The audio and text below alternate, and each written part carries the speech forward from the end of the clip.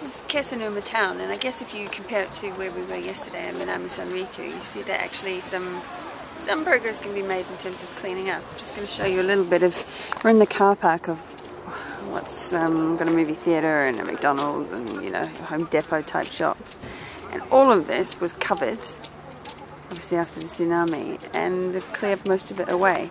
But all throughout Kesennuma town are these sorts of piles that you just see there. So they've swept the rubble kind of away, and it's just sitting in piles waiting to be collected. Slightly more hopeful than the way Minami-Sanriku looked yesterday, but still clearly so much work to be done.